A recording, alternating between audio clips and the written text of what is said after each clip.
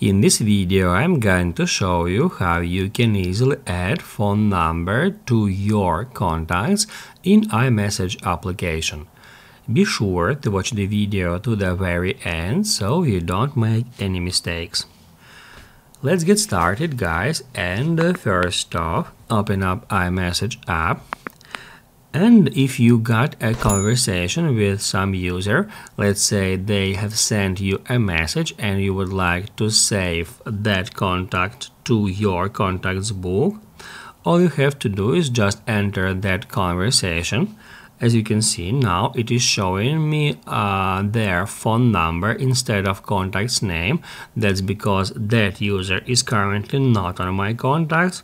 In order to add them, we need to tap right here, then info, and then if we scroll down, we'll be able to add this phone number to an existing contact, or we can create new one.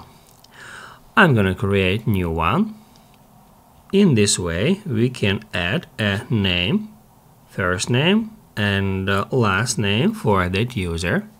Also, we'll be able to add some photo here, company, add another phone number, pronouns, and a bunch of other different parameters. And once it is done, all we have to do is just tap at done to save the changes. As you can see now, that user is showing here with their first name and last name. However, if you just want to add some user without having a conversation with them, you can easily do so. Just tap right here at that icon, and that text field, enter someone's phone number. After that, let's just send them a message to create a conversation. We can easily do so in that way.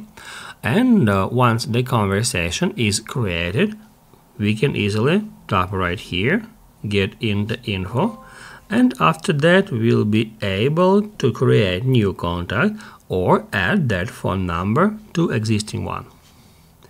If this video helped you out, don't forget to hit the like button.